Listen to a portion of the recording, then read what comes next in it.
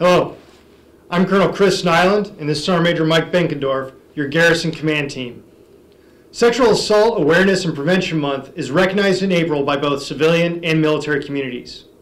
The Department of Defense observes Sexual Assault Awareness and Prevention Month by focusing on creating a culture to eliminate sexual assault and requiring a personal commitment from all service members and DoD civilians.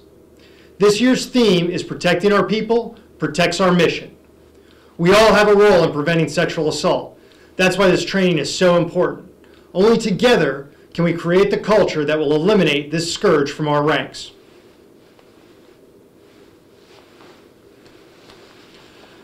As we all try to keep safe during this COVID-19 pandemic, Fort Meade has planned a host of virtual activities for our community. Please join us in this fight for zero tolerance of sexual assault by joining our mission. Thank you for your support.